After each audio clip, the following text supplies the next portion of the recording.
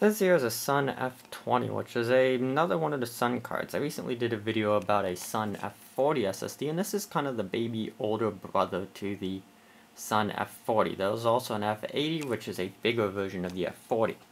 So this guy is definitely an older design compared to the other two. So we can see it's the same form factor, half height, half height, medium length. It still has that LSI HBA under it. This guy happens to have a battery, which I don't know exactly why it needs it, because it's not a RAID card where you'd need a battery to maintain the cache. It might have some small write cache. They say it works, I can't find any evidence of it, and it probably is not truly needed on this one, because I don't find much solid state caching on here. Now, it has the same thing where the actual SSDs are on these little modules here, which pop right off. These are standard, not standard, but they're just SATA SSDs in an interesting form factor. So they work on any system that supports the LSI HBAs. So no drivers are installed in pretty much every modern OS. You don't need a driver to be installed to use it. Performance-wise, so here's the thing. These are SLC SSDs, which is the only large SLC ones I have. They're 24 gigs each for a total of 96. SLC means these will pretty much never die from writes under any reasonable workload. They have 8 chips on them, so each chip would be a 4 gigabyte chip, so a total of 32 gigabytes, and they limit it to a usable 24. It has a Marvell controller on it, and that's about it for these little chips. The only other cool feature that this guy has that the other ones don't is it has these SFF8087 connectors. Each one of these can run another 4 drives or even more with a SAS expander. So it makes it a nice little solution to add hard drives. Now I think this is only SAS 1, so it's 3 gigabytes per second. So you don't want to be running SSDs off of here. And I think it's limited to 2 terabyte hard drives according to the internet, but I've never tested it because I don't have a large enough drive. So that's nice for an inexpensive thing. The other thing, these are relatively cheap. They're about 24 bucks shipped from eBay, which is reasonable for what it is. It's an SSD that's good for caching. IOPS wise, I'll show you the exact numbers, but you're probably thinking depending on queue depth, for lower queue depths, you're thinking about 20,000 read and write. And with all of these in RAID 0. And you get the additional drive support, which makes it kind of a neat little card to just put in service if you have the PCI Express slot, and run it as a caching drive if you support it. Where a lot of new systems are supporting caching drives, like Storage Spaces has it, ZFS has it. So you might as well get a couple more IOPS for a relatively limited cost. They do use a bit of power. It does run quite toasty. And they're nice little chips. Let's go look at the performance numbers. Here's a little bit of testing in Fedora, and then I'll do a bit of testing in Windows as well. And here's a look at the Sun F20 in Linux. So I currently have it on a system that's running Fedora 28, and I was playing around with LVM caching. So LVM has a built-in caching thing where essentially you make a pool, and then you tell it to make a logical volume that goes on the hard drives, and then you make a logical volume on the SSD, and then you make a metadata on the SSD, and once that's completed, you have a cache. So for comparison, I have the data here from just the SSD, about 270 megs per second read. I'm only using a single one. 140 write, and for random IOPS, we're just going to use the big data test at 46 megbit. And just the hard drive, 140 read, 139 write, and we get 0.9 megbit for the random IO test. And with the cache, we get 182 reads, so it's an improvement, yet definitely for sequential reads it's doing both.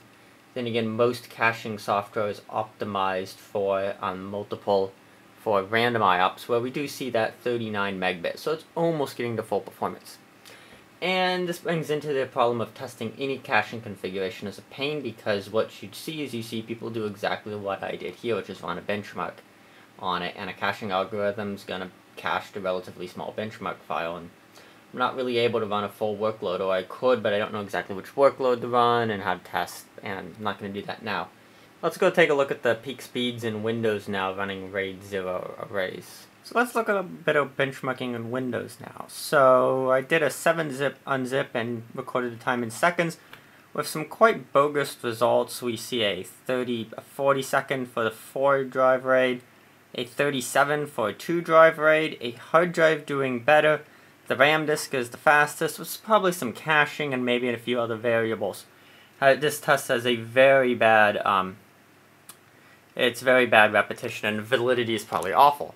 So now let's look at Crystal Disk Mark, which is a bit better because disk benchmarks do things like disabling system cache to get results. So looking at all the drives, on the top left we have an Intel S3500, which is the boot drive. It's a bit older SATA SSD.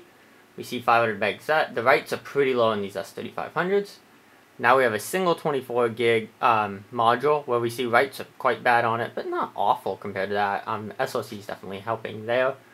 And looking at it, the read speeds are quite bad, the max, and that's probably limited to the SATA 3 gigabit limitation. Moving down, we see the 2TB hard drive on the right. Quite good sequential speeds, especially for a 5900 RPM drive. But those random speeds are just awful.